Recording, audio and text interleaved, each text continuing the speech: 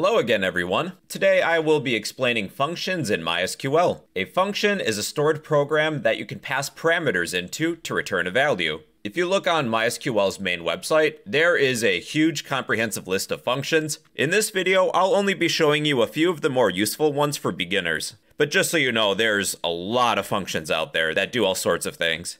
What if I would like to count how many transactions took place on a certain date? To do that, we can use the count function.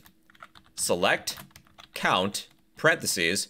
Within my set of parentheses, I can place a column, then calculate how many rows are within that column. Let's calculate amount.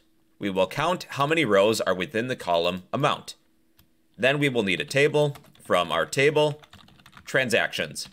So you could add a where clause too, like where transaction date is on a certain date, but I want to keep this video as simple as possible.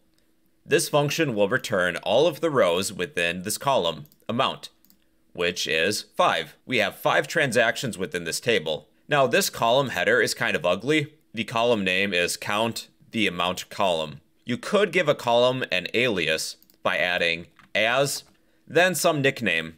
Let's say count. It's not necessary, but if you want to make the column header look pretty or rename it as something, you could do that. Count 5.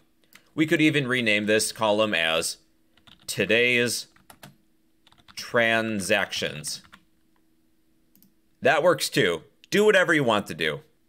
Let's find the maximum value of our column amount by using the max function. Within the set of parentheses, pass in your amount column. I will give this column an alias of maximum, and that is the maximum amount. The largest order was $4.99. There's also min to find the minimum. As minimum, the smallest order was for $1. You could do average, which is AVG, as average. The average order is $3.45. We can find the sum of a column by using the sum function as sum. The sum of all of our transactions was $17.25. For this next example, we're going to concatenate the first and last name of our employees. Select all from employees. We have 2 columns, one for a first name, the other for a last name. We're going to combine these 2 columns together with the concat function, then create a new column named full name. Here's how to do that. Select, concat,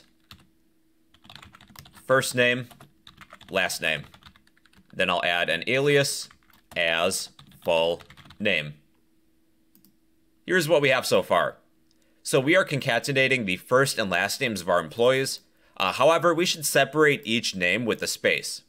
Within our concat function, I'll add a space character surrounded with commas to separate each argument. There, that's much better. So that is the concat function. We can concatenate values together, such as if you need a column for somebody's full name. But yeah, those are just a few functions. There's still many more we haven't covered, but these are a few of the beginner ones you may be interested in. But yeah, those are functions in MySQL.